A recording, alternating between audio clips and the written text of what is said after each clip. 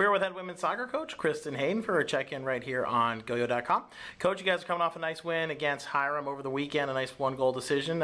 Kate Hannock scoring her second goal of the season for you. So nice, solid win for the team. Overall, what have you seen from the girls?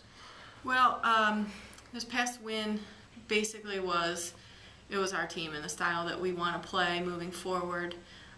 Great win for the girls, especially when it's a win that was earned and they played really, really well. So Kate Hannock scoring her second goal was huge. She's a sophomore.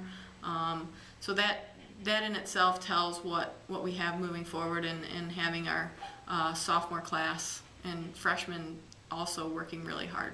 Yeah, definitely some young talent there, but the game was also senior day, so talk about that senior class that's been here for you of Angie and Hannah over the last handful of years. Yeah, Angie and Hannah just worked really hard during that game.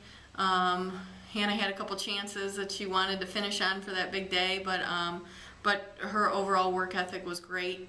It was really nice to have Cheryl Lindsley get to start in goal there for a few minutes for us. She's put in some good time these last couple years. And Angie just played a solid full game for us, so it was a great senior day for them.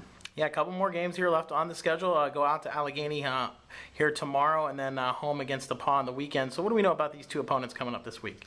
Well, I'll say this about any team we play in this conference any given day. You know, Allegheny's always really tough. They get stuck in. They're physical. They're going to be more of the same. And then playing there on their home field.